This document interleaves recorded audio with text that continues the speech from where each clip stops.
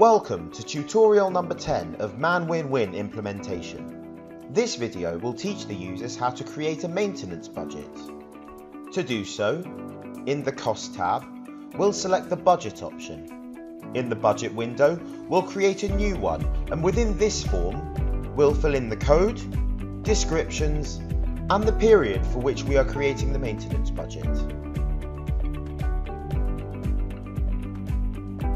Next, we must specify the actual budget available for each account, the cost center relation. For example, by selecting the internal personnel account and identifying the cost center, we can specify the amount of money that we plan to spend. We can use the Apply button and perform the action for as many cost centers as necessary.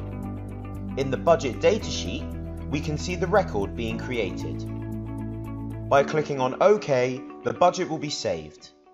To perform the budget control, having selected the budget, we'll click on the Budget Control button. Here, we can filter by account, cost center, and define the period for which we want to control the budget.